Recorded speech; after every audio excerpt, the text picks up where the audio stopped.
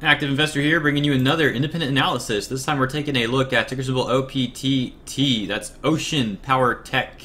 The chart we're looking at today is a 15-minute chart. Each candlestick on this chart representing 15 minutes of trading. We go back to the 20th of July here. So about 2 weeks ago or so, a little over a week. What would that be? Yeah, about 2 weeks ago, trading weeks.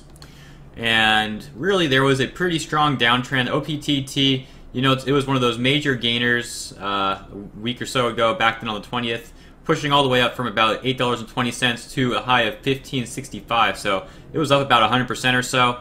And then from then on, it had some spikes where you could have day traded it and made some really good profits. But overall, this thing was downtrending. Now we have this trend line to take a look at to reference that this thing was downtrending so much. Let's take a look at some of those areas where we were touching the trend line and couldn't quite push through it. So obviously right here at the start, the high. Then this candle getting denied right on that trend line. Over here, we didn't quite push up enough to test it. But then all along this area here, it was testing the trend line and we could not break through it. Here we broke through it twice. But if you look closely, those are both red candles and they closed below the trend line.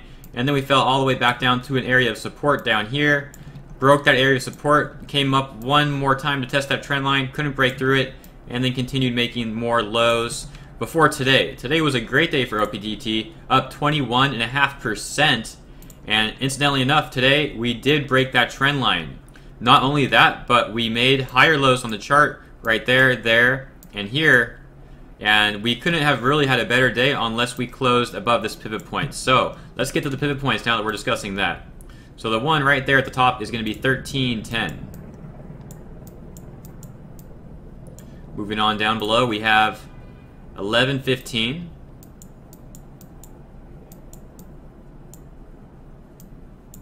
And right below that, looks like we got about 10.28.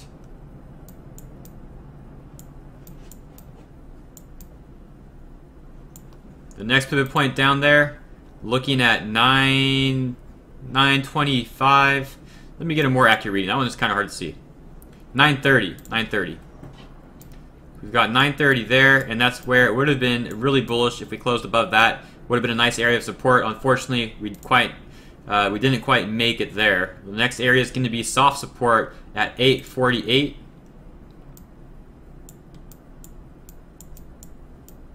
And I'm running out of room in the middle here, so this next pivot point is actually going to be on the bottom. So don't get confused. And that's 8.30. What an ugly 8.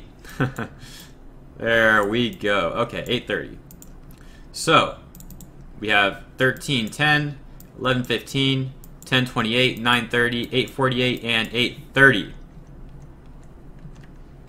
And RSI at the bottom, kind of messy because we're looking at so many different days here, so the RSI gets kind of scrunched up, unfortunately. But let's just kind of see where we went overbought. Right here, overbought. And the last time we went overbought was here. Last overbought area was here. Last overbought area before that up here. And this one up here. And of course, this whole area was during the highs that we were making. So we had a lower overbought area. Lower overbought area. Pretty equivalent. Incidentally enough, we were just channeling here, so it makes sense. And then here, much lower overbought area. So if we remove those lines, that's just going to tell us that the next area that we want to go overbought should be higher. And that will signal that this trend is reversing. So though it looks like the trend is reversing now based on the trend line being broken to the upside, based on our higher lows, and also based on the fact that obviously we closed green and up 21.5%, the confirmation for that is going to be a higher overbought area. So the next time that RSI goes above the 80 line, we're going to want to see that it makes a higher overbought area. Incidentally enough, if you remember we were discussing the 9.30 area earlier in the video, if we find support there at 9.30, it looks like our RSI will start curving up. And based on the fact that where we are currently, which is testing the 20 line, the oversold line, and we're right below 920, I think there's a decent shot that we push for 1028 tomorrow.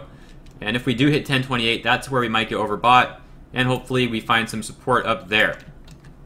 So for the bulls, assuming tomorrow's a green day, the worst case scenario which is still a good scenario, is we break 930, find support there. That's the worst case because it wouldn't really be much higher than the current close. It would still be nice though. The best case scenario is going to be pushing up to 1028 and finding support there. Anything else above that is pretty much wishful thinking, but possible.